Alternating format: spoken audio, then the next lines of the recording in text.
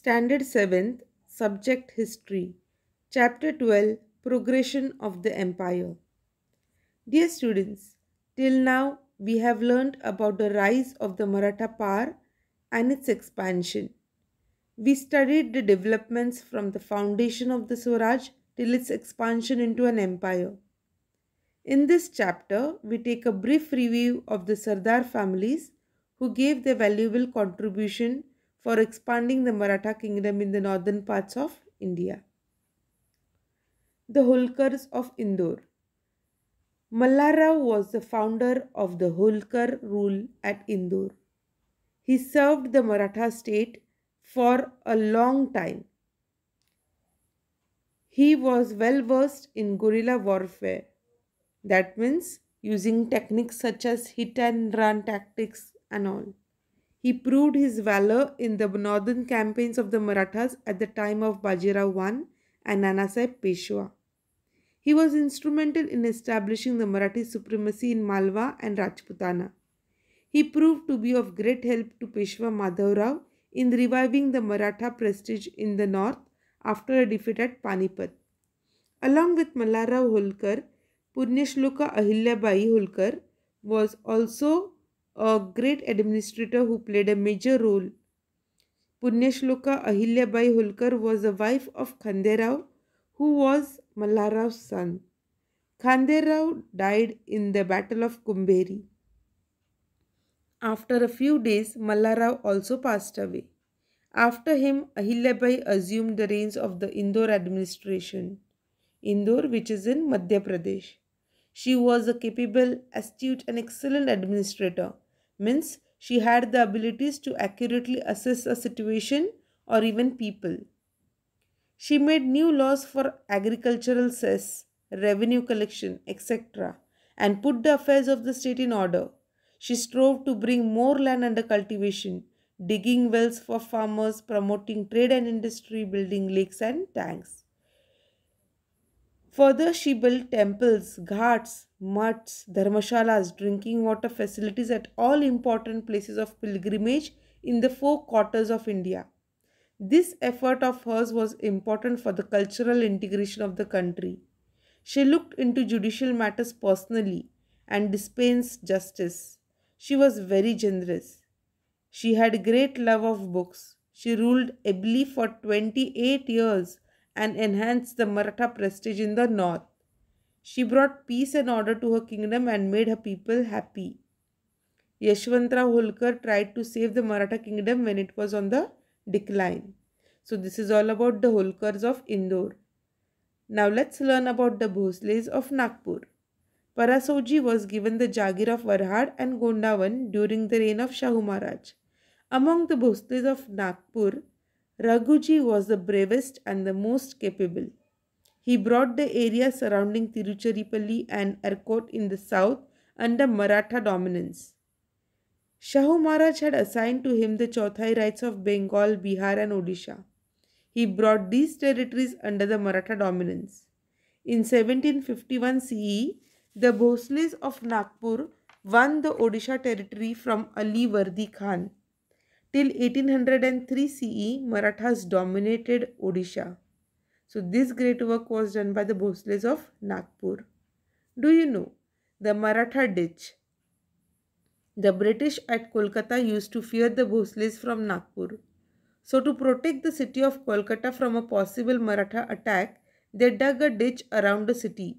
That ditch came to be known as the Maratha ditch. Now let's learn about the Shindes of Gwalior. Bajirao I had rightly judged the capabilities of Ranoji Shinde and he made him a Sardar in the north. After Ranoji's death, his sons Jayappa, Dattaji and Mahadaji too proved their valor and strengthened the Maratha rule in North India. Peshwa Madhavrao conferred the family title on Mahadaji. Mahadaji was a brave general and an astute statesman. Mahadaji was instrumental in re-establishing the Maratha supremacy and prestige in North India after the Maratha defeat at Panipat. He realized that the guerrilla tactics of the Marathas would not be suitable for the warfare in the plains of the north.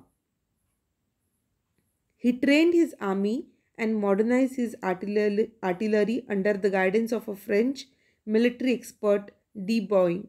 With the help of this trained army, he subdued the Rohillas, the Jats, the Rajputs, and the Bundelas. The British began to take interest in the politics at Delhi when they felt that the Marathas might have become weak after the Battle of Panipat. They managed to get the Diwani rights of Bengal province and wanted to capture the Emperor of Delhi. So now we see that the British are trying to establish their rule in all over India. In these adverse circumstances, Mahadaji Shinde defeated the British and reinstated the emperor on the throne. The emperor was pleased with his bravery and conferred the title of Vakil-e-Mutlaq. That means Chief Agent of the Emperor. So this title was given to Mahadaji Shinde, which meant that he had the authority of civil and military rights. He accepted that position on behalf of the minor Peshwa Savai Madhavrao. Due to this, the Marathas gained full control of the empire. It was very difficult to save the tottering empire. Mahadaji managed the difficult affairs with strong determination and looked after the Delhi affairs during 1784 CE to 794 CE. The heirs of Najib Khan responsible for the Panipat battle were still plotting against the Marathas in Rohilkhand.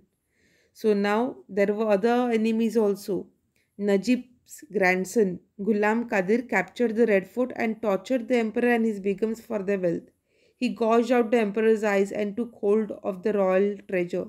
So he acted very cunningly. In these circumstances, Mahadaji defeated Qadir. He confiscated the wealth from him and returned it to the emperor. He reinstated the emperor on the throne of Delhi. Thus, Mahadaji recovered the Maratha prestige, which was lost after the Battle of Panipat. He controlled the politics of India by putting the emperor under Maratha control. Due to the family feuds, means prolonged quarrels or disputes amongst the Peshwas, Raghunath Rao opted to go to the British camp. He wanted to become a Peshwa with the help of the British. It was not acceptable to the Maratha statesmen. This led to an inevitable conflict between the Marathas and the British. The conflict between the two great powers, the Marathas and the British, would finally decide who the ruler of India would be. From Mumbai, the British marched on the Marathas via Borghat.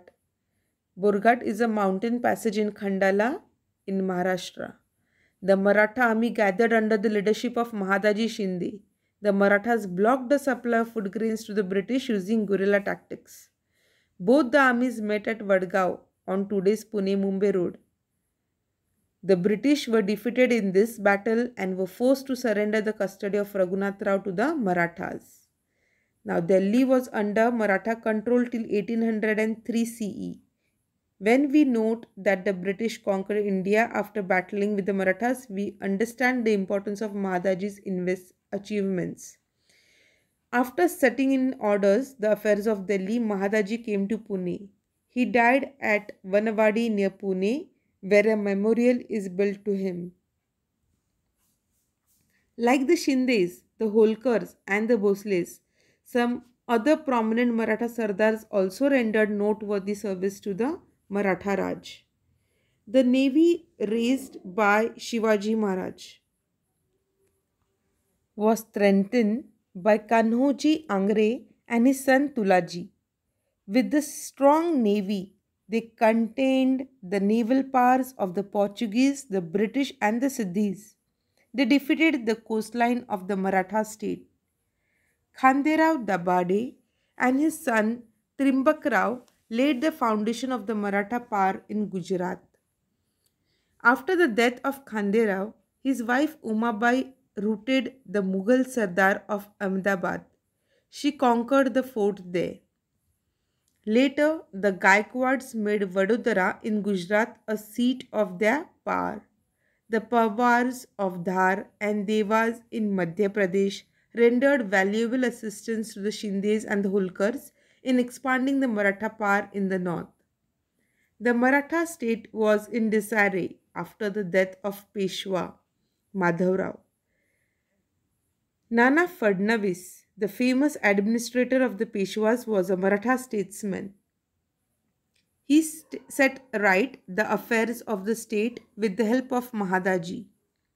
While Mahadaji was busy restoring the Maratha supremacy in the north, Nana managed the affairs of the south. In this, he was helped by the Patwardhans, Haripant Phadke, the rest, and other Sardars. As a result of this, Maratha supremacy was established in the south.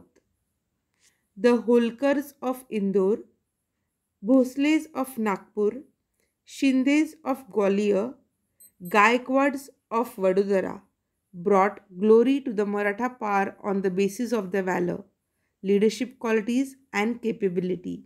They were the pillars of the Maratha power in its last phase. The Maratha Sardars were successful in establishing the influence of the Maratha power both in North and South India.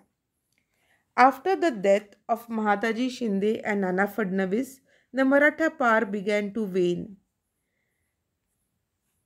At that time, Bajirao too, the son of Raghunath Rao, was the Peshwa. He did not have leadership qualities and had many vices. He had many enemies. He was unable to unite the Maratha Sardars. The internal strife between the Sardars weakened their power. During the reign of Bajirao too, the Maratha influence in the north and south waned further. Waned means it was weakened. The British replaced the Marathas. The British captured Pune in 1817 CE and hoisted their flag Union Jack there. In 1818 CE, the British defeated Marathas in the Battle of Ashti in Solapur district, and finally the Maratha power came to an end. This event marks a major change in the history of India. After this, the British managed to gain control over a major part of India. India came into contact with the Western world. That led to many changes in India's social system. Many old things became redundant on or were pushed aside. This was a major transformation. A major change took place. The medieval period of Indian history came to an end and the modern period began. So, this way, we have learned in this chapter all about the progression of the Maratha Empire. Hope you have understood this chapter. Do read this chapter from your textbook as well for a better understanding. Stay safe, keep learning, and thank you.